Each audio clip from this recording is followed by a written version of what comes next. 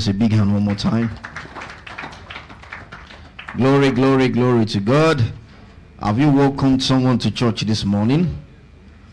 Did you say welcome to someone? Tell the person you are welcome. Tell the person, how is the weather? What was the response? It's chilled, huh? Some of you that want to go to the abroad, you're already shaking in this kind of weather. There's minus 40 there. Are you aware? Do you like the weather? For those who want to go to the abroad. Praise the Lord. Anyway, we thank God for the weather, and we thank God that you are in church today. I want to share with you, I already had something I was going to share, but as we were praying in the zonal all night on Friday, as I was praying, it was as though the Spirit of God just impressed in my heart another consciousness, and so the message changed immediately, and that's what we have here today. But before then, it is good for us to acknowledge what God does in our lives or does in our midst.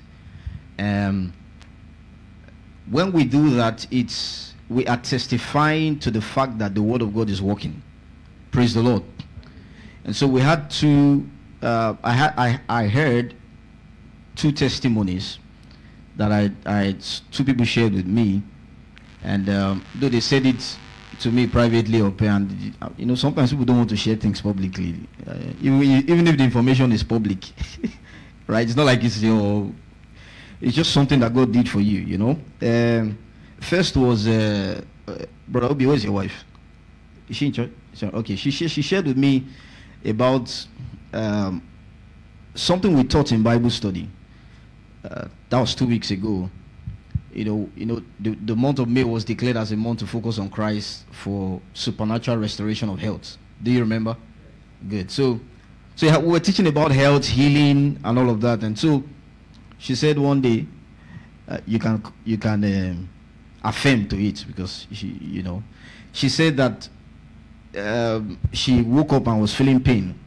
I think it was her leg or somewhere, strange pain, and then she remembered the things that we talked about in Bible study.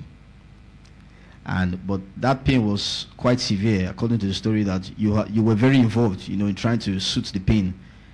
But she remembered those things that we taught, and she put it to work, and that pain left her leg. Praise the Lord. Praise the Lord. The second one was, where is that? This rain kept some people in the house today. Where is Destiny's mom? Is she here? Okay.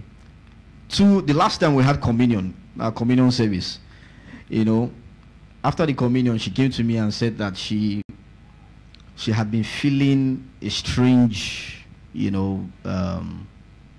pain as well in her body. She had done everything to just get it out, but it wasn't going. So she prayed as we were taking before we took the communion that day, that let this be the end of this pain in her body, And I recalled that I saw her that day. The way you approach things shows how you believe in it. I saw that the way she approached this thing that day was different.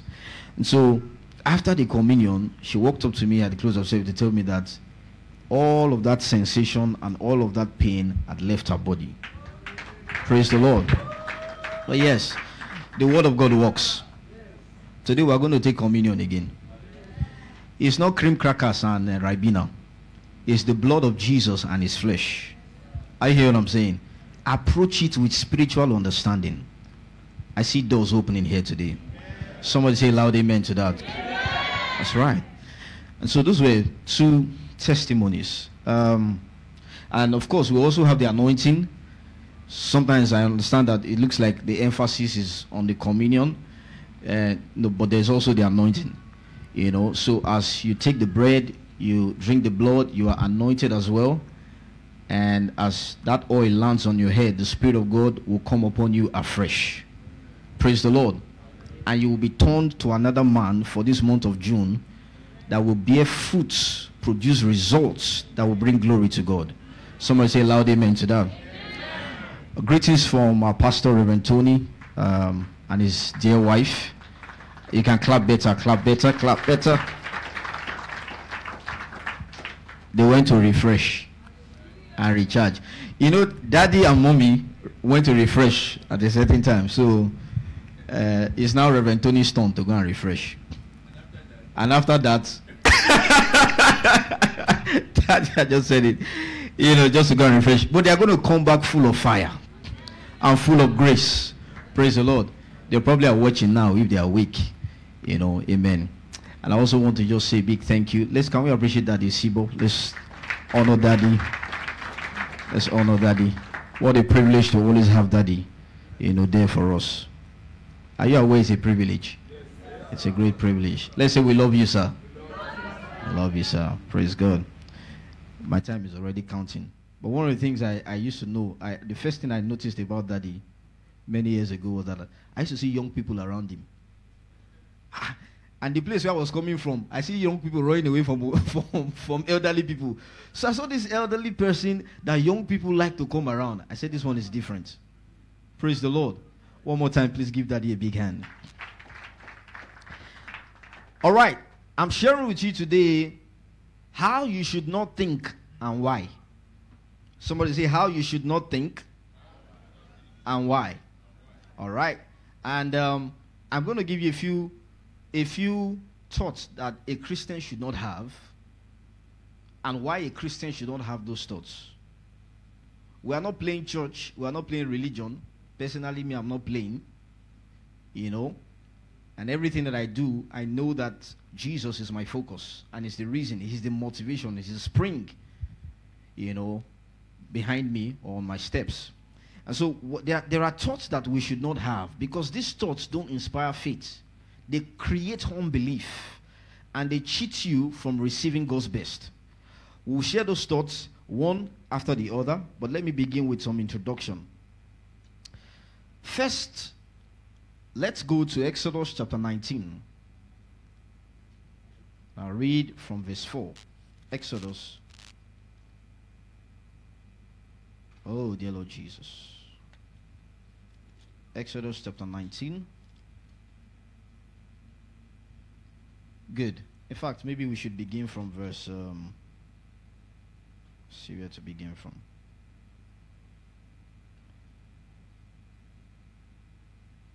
Verse 3. And Moses went up unto God, and the Lord called unto him out of the mountain, saying, Thou shalt say to the house of Jacob, and tell the children of Israel, You have seen what I did unto the Egyptians. Praise the Lord. Is this not beautiful? It says, You have seen what I did unto the Egyptians.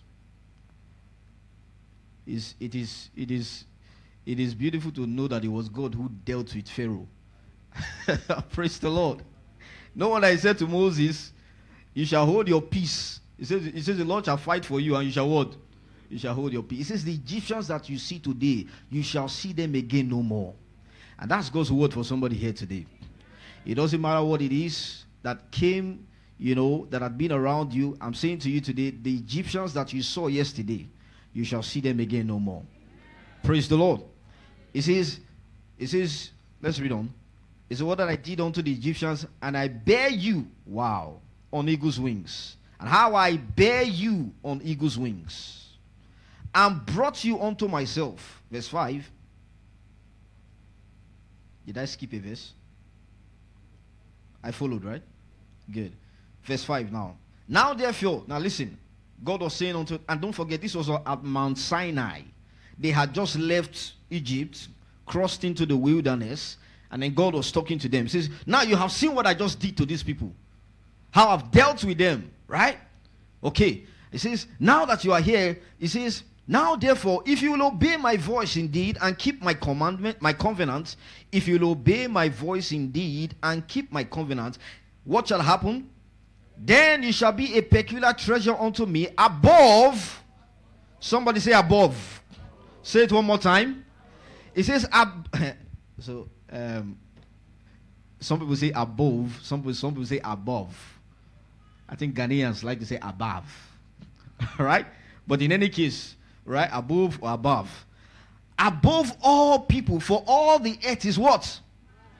All the earth is mine. Glory to God. Look at verse 6. And you shall be unto me a kingdom of priests and a what? Wow. These are the words which thou shalt speak unto the children of Israel. God was saying to Moses, look at that verse 5 again. He says, you shall be a peculiar treasure unto me above all people. That means when you compare, you can't place out, it will be such that you cannot be compared to others, because you shall be peculiar and you shall be above all others. There were other nations in the world. It says, but you will be peculiar to me and you'll be above them. When God favors a man, he separates the man from the pack. When God's blessings come on a man, and you know, God's blessings, you know, people say favor is not fair. It doesn't matter how it has been. It just makes, it's as though you are the only one in the world. He blesses the man as though there is nobody else. And he has enough to go around. I hear what I'm saying? So he can bless you like it's only you and there's no one else. And then he can bless you like there's no him, like it's only you and there's no one else. You remember the story of that prodigal son, right? The guy who stayed back at home. You know, he thought that his brother had finished all the inheritance. He said, but Father, I've been here since.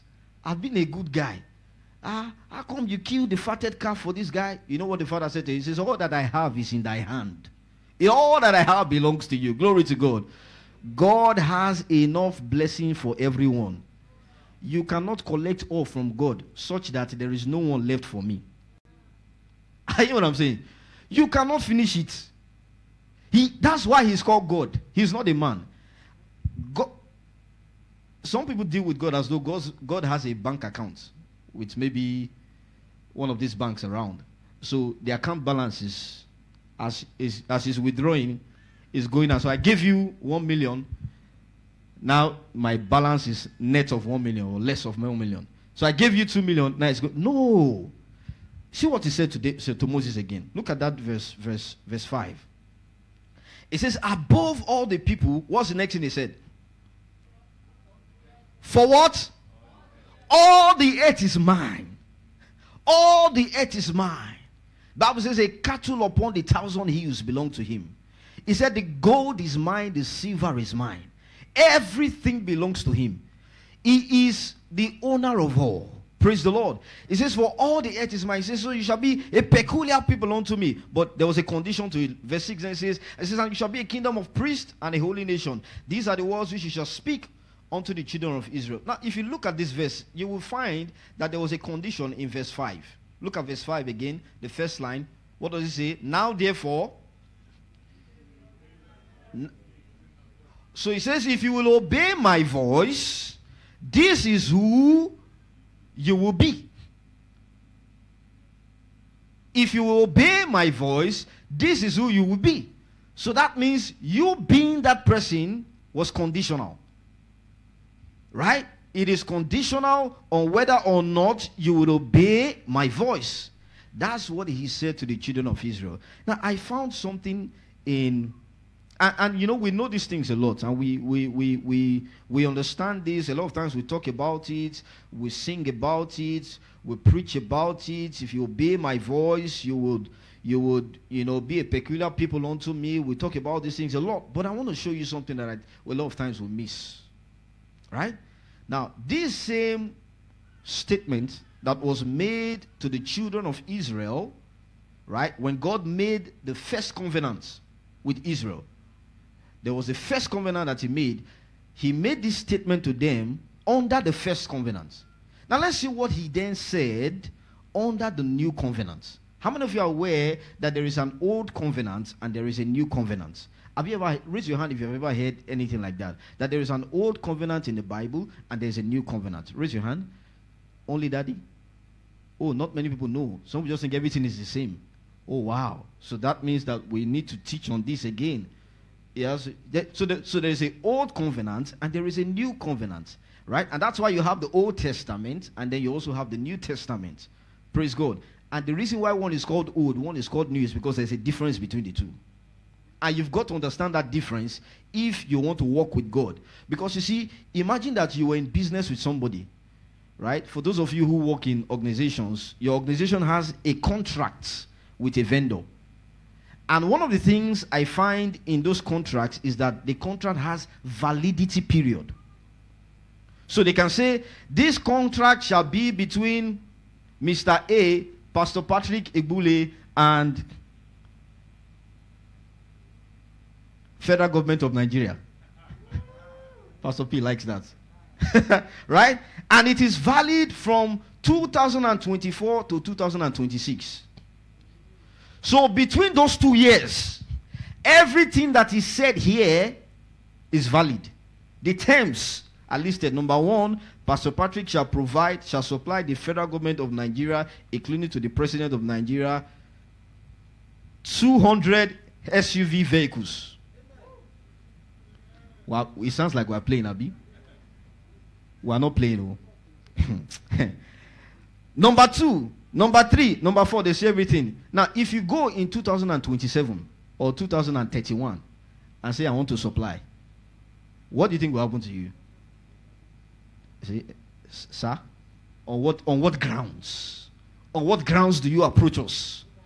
No more contracts, right? So, if you want to supply, hallelujah, you want to supply in 2030, then that means that another contract has to be written so that you can enjoy the privileges. And then one of the things I noticed is that in the first contract, usually in this agreement, maybe as you were doing business, they found out that something usually went wrong. Okay, maybe the time of delivery was not clearly stated. Maybe you're supposed to supply within 30 days, but sometimes you supply within 40 days. So it's okay. In this new contract, because in the old one, we don't like this delay. So in this new one, we're going to include that you must supply within 30 days. So for both parties, it becomes a better contract, a better agreement. The Bible says that the old covenant was with faults. It says it was not without faults. That if it was faultless, then there would not have been a need for another one. So it was God himself who was initiating a contract between him and man. Praise the Lord. And one of the reasons that God does this is because God regulates his relationships. God doesn't have casual relationships. Is it that you are for him or you are not for him? Is it that you are cold or you are hot? You know, the Bible says that if you are lukewarm, it says I will spit you out. Is it that you are here or you are there? He regulates. Another very important truth about this. One of the reasons why God, cuts covenants is because he uses it also to regulate himself. You know, God is all powerful. All powerful. So he uses it. Even someone sometimes says, okay, why? Let me can God destroy the whole of Lagos right now? Can he destroy? Does he have the ability to destroy Lagos? Talk to me. Does he have the ability to destroy Nigeria? That just in 1 minute, all of us will just... Do you agree? He has the ability, right? Yeah, because we see in scripture that there was a city called Sodom and Gomorrah. And an angel was sent to that city, and before you know it, the whole city was leveled. So he has the ability to do it. But with a covenant, he regulates himself. Regulates his love towards you. Regulates his presence, his relationship with you. Praise the Lord. That's one beautiful thing about this God that we serve. Right? And so there's an old covenant and there is a new covenant. So let's see what he said under the new covenant. 1 Peter chapter 2 verse 9. 1 Peter chapter 2 verse 9. Remember, keep Exodus chapter 19 verse 4 to 6 in mind.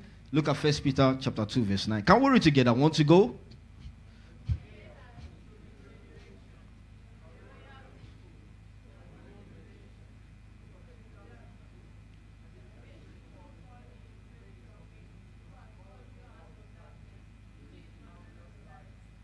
There are 3 people who are reading. Your voice, Daily, I heard you, and others. Right? So let's read again. One more time. That's right. Yes.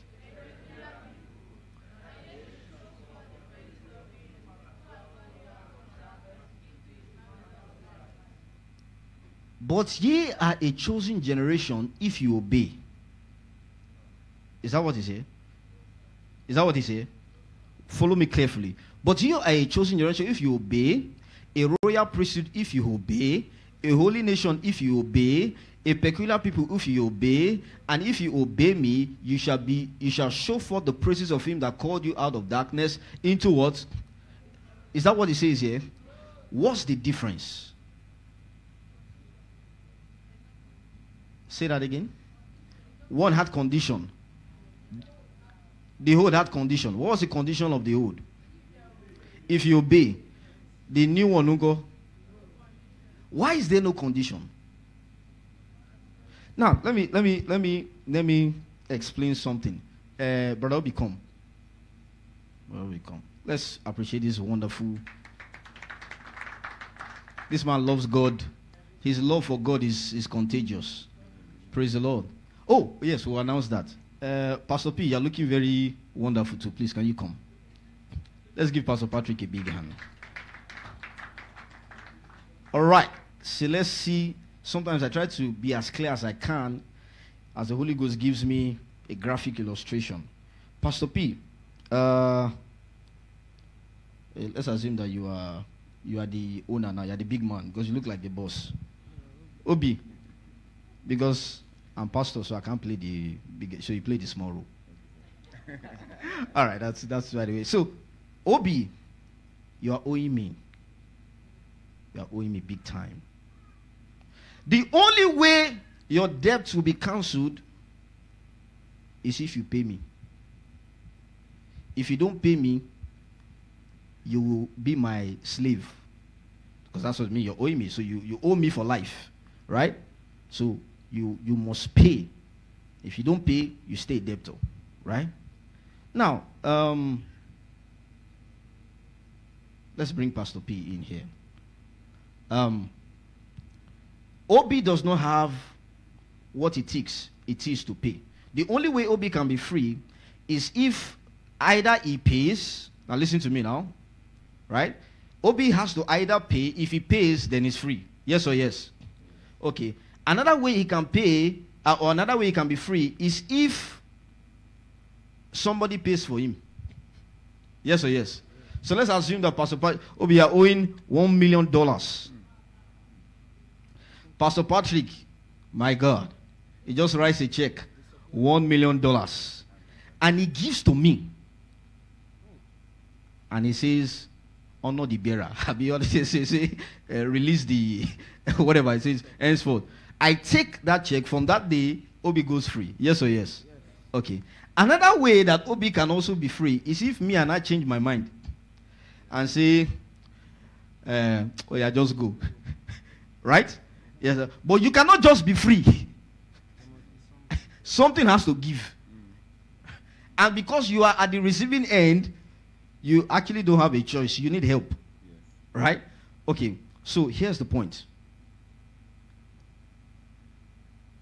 The Bible says that if you obey me, you will be a peculiar treasure unto me. So in this case now, let's switch the scene to scene 2. You are Jesus. Right? This guy cannot obey. The reason why, one reason why this guy cannot pay is because this guy doesn't have what it takes. That's the reason. It's like the guy is not even eating. And you say, oh God, you're owing me 1 million. The guy will say, see, carry me. Shake me. Do me like this. See me. Just carry me, say, I not reach 1 million. So you want to, right? He does not have what it takes. So because he does not have what it takes, he does some things to kind of, just service my anger, to make me just calm down. That was what Israel did with the offering of sacrifices. Right?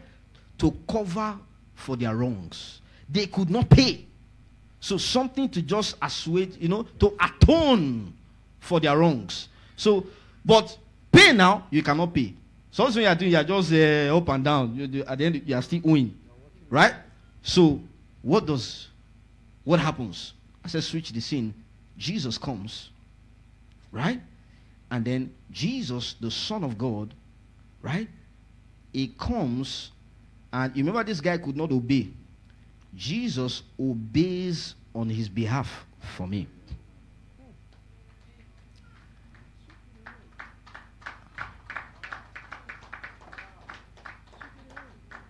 I'm waiting to see whether you really, some of you caught it. This will liberate you.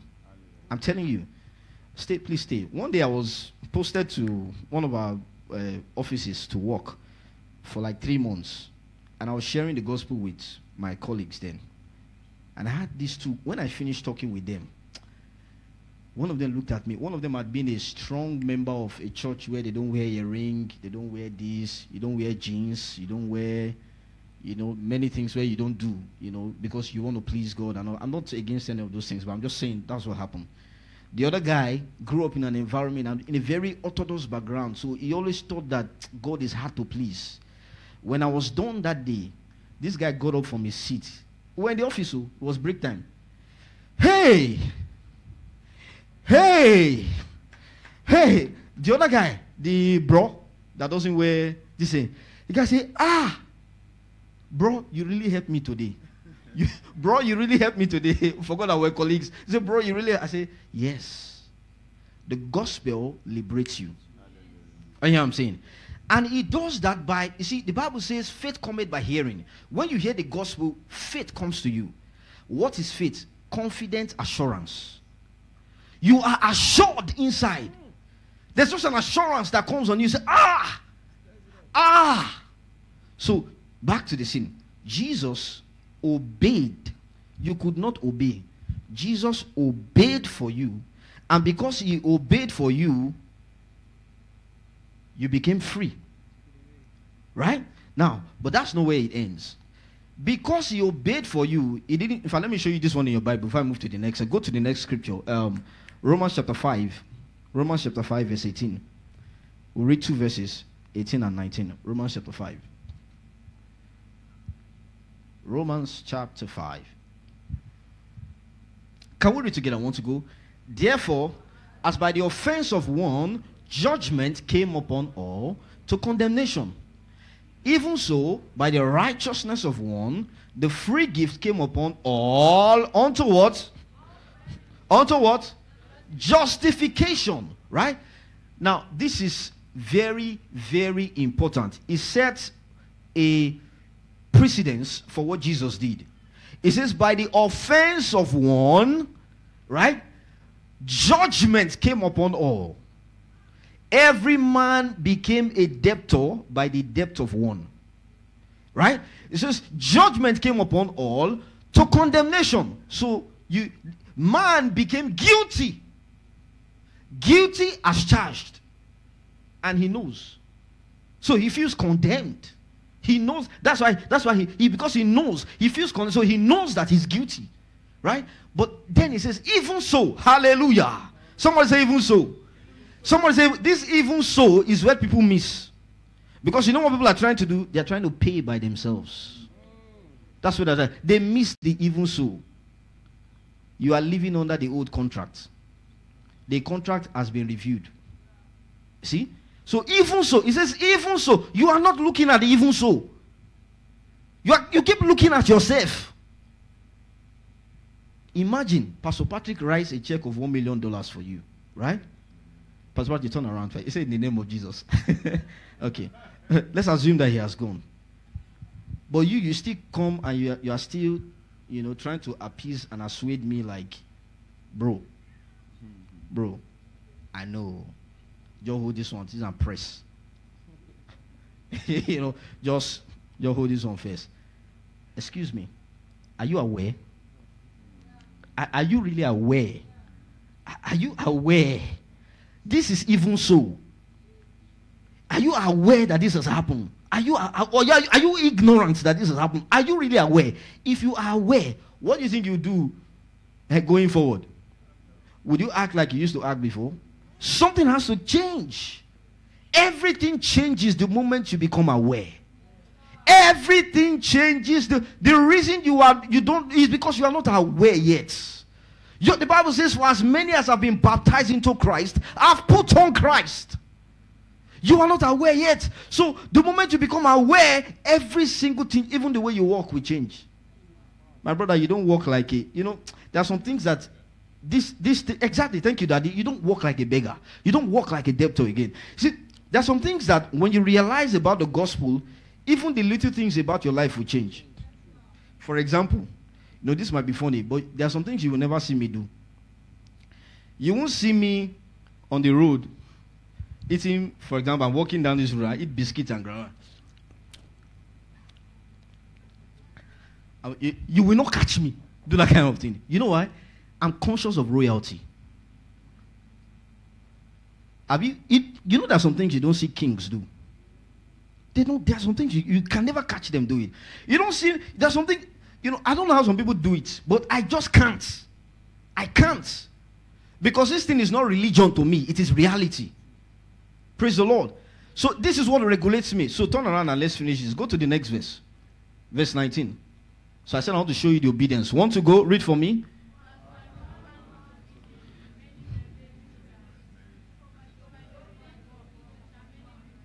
One more time, read it out loud.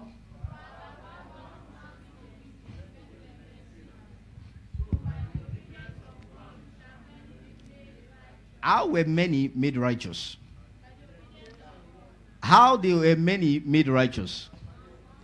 I'll say it again. How were many made righteous? So what did Jesus do for you? He obeyed for you.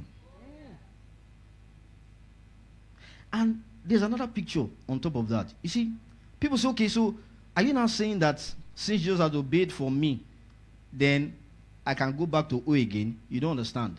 It didn't stop there. Go back to that verse 9. Verse 18. Let me show you something there. It says, therefore as by one judgment came upon all unto what? What's this word? What is this one? They are not the same thing. Jesus was not just trying to just pay so that you will go. He paid and then he made you a man that should not owe again. That's what justification is. So you don't live with the guilt of I used to owe. I was, Apostle Paul who did all sorts to Christians, persecuting them. He says, I've done all things in good conscience in my life. Yeah? The apostle will say, you, if Stephen's wife, Stephen, who was there at that time, say, my husband, Uncle, why you not the one who said they should stone him? The guy said, I've done it. Because you know why? He knew that the guy who was that man had been crucified with Christ. He knew. The apostle knew it. So he said in Galatians chapter 2 verse 20, he says, it is no longer I that live it. He says, the life which I now live, I live by the faith of the Son of God. So now you are living by the faith of this man. You are living by the obedience of this man. You are living by the knowledge of this man. Somebody shout hallelujah. Hallelujah. Not the obedience of yourself. The mistake, people, you keep looking at yourself. The Bible says looking unto who? Why does it say looking unto yourself? It's because you have been looking unto yourself. That's why you have not been able to stop that thing. Because you keep looking at you. But when you set your gaze on him, it says looking unto. See, let me tell you. 4 minutes more. Oh, my shoe. Oh, but I'll stop. I hope you record. Are we live? We are live. Of course, we are live. Oh, glory to God. Hallelujah. I have not told you the things that we should not even think about. Oh, dear Lord God. But did you get the picture today? Ha! Awesome. Somebody say, I'm justified. Say it one more time. Enough of all these weak Christians that when we say let's do one thing, you are feeling, you just think, in fact, that's it, thank God. Thank you, Holy Ghost.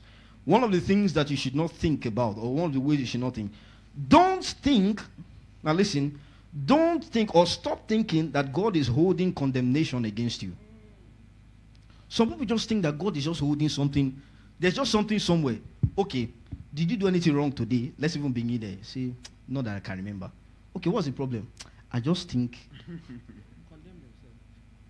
you are not alive with this present truth. That's what the Bible calls the present truth. What has happened? You are not aware. See, he's not aware. He's living as though, can you move that way? He's living as though you are not here. He's not aware. Come again. Sorry, this handsome pastor. But now that he's here, is there a difference? There's a difference. He wasn't here, but now that he's here, you live with the awareness that he's here. Glory to God. So you stop living, stop thinking that there is God is just holding something against you. And you are thinking like the guilty. And the one who thinks like the guilty will do guilty things. He keeps doing wrong because he thinks that he is wrong. He thinks that God is just has condemned him. And so he thinks that he is wrong. That's number one that I say we should not think of. I think I will stop with that one. Because if I enter number two, I had like 5 or more things here. But let me stop with that one. Have you learned something this morning? I really don't want to go beyond the time. We can continue next. Thank you, Pastor Patrick. He has said it. Jesus loves you. That's my word for you this morning. And let me tell you, nothing in this world can stop you. Are you hearing what I'm saying? Nothing in this world can stop you. Nothing. The Bible says one with God is a majority. They that know the Lord their God shall be strong and they shall what? You see, we need to comfort ourselves of this truth. One of the things I want to start seeing really in our midst, a lot of times when people have challenges, you don't even know. Sometimes I ask, I say, is there anybody, for example, in church that you can call and say, let's pray together? I ask that question. I found that many people don't. They don't. And I'm like, are we not supposed to encourage one another's faith? So when you hear these things I'm saying to you now, your faith is encouraged. You are stirred in your spirit. Nothing can stop you. Say big amen to that. Amen. Now, if you have not, thank you, sirs. Give them a big hand. If you have not known Jesus as your Lord and Savior, you're wasting your life. That's just simply what you're doing. You know what you're trying to do? You're trying to live by yourself. And as long as you try to live by yourself, you will get the result of yourself. But if you want God's result for you, then you've got to accept God's best, God's sacrifice on your behalf. Are you not tired? I'm talking to somebody this morning. Are you not tired? Every day, up and down, up and down, up and down. Your life is there like this. No, it looks like there's no direction. Like this, like that. Are you not tired of that kind of life? When are you going to cast your burden upon the Lord? It says, cast thy burden upon the Lord, and he shall what? Sustain thee. That's what the Bible says. Cast thy burden upon the Lord. Stand on your feet and speak to him this morning. Now, if you want to accept Jesus as your Lord and Savior, I just have 30 seconds. I want you to come forward. Oh, thank you, Lord Jesus. I give you 20 seconds. Come forward, and we're going to pray for you. And this will mark a new beginning in your life. Oh, thank you, Jesus. Oh, thank you, Jesus. Hallelujah, hallelujah. Oh, sapade kilebo shata baladaba. Zente pando kuruda shata. Father, we thank you. We thank you. I want you to lift your voice. Obi, the strings. Lift your voice. I just want you to just talk to the Lord. Just talk to him with a loud voice. Just play on the strings for me. Just talk to the Lord with a loud voice. With a loud voice. With a loud voice. With a loud voice. Oh, Rashende bando sokte kilado shata. Yededededede bo shate tendo sati balate kaba. Tell him you heard what you heard. You heard. Oh, Rabashata, he obeyed for you. Parose kete zonte seto sota rasoshonde kelebosa. The Lord is calling someone here today, calling you to greater heights, calling you to deeper walk with him. Oh, Shatamba lete kila brando sata lesoto prate palando shuta bande keledosa reke soto sotobosa. Oh, thank you, Lord Jesus. Oh, blessed be your name. Blessed be your name. Ayayayaya bashande bro satakaledo salaba. Elebo shande bro satakalida sote libalatos soto o sotos endeko sharabrando sate brande kololosa. Oh, thank you, Lord Jesus. Father, we thank you. Thank you, Jesus. Blessed be your name. In the name of Jesus. And Father, this was the command that you gave. It says, do this in remembrance of me. We remember that Jesus came into this world. Jesus paid the ultimate price for every man's freedom, for every man's dominion. As we take this bread, as we break this bread and drink of this cup, in the name of Jesus, I speak to everybody. I speak to everybody that may be afflicted in this place. I declare a perfect relief, perfect deliverance, perfect freedom from sickness, from pain, in the name of Jesus Christ. And as we drink of this cup, we proclaim the Lord's death. Oh, this blood that speaks better things than the blood of Abel. We proclaim the Lord's death in the name of Jesus. We announce that Jesus is Lord in House of Praise. Jesus is Lord in our lives. In the name of Jesus Christ. Now, as you take this cup, I want you to have a vision. I want you to have a vision of Jesus paying for you. He paid for you. See all of those things on Jesus as you take this cup. Thank you, Lord Jesus.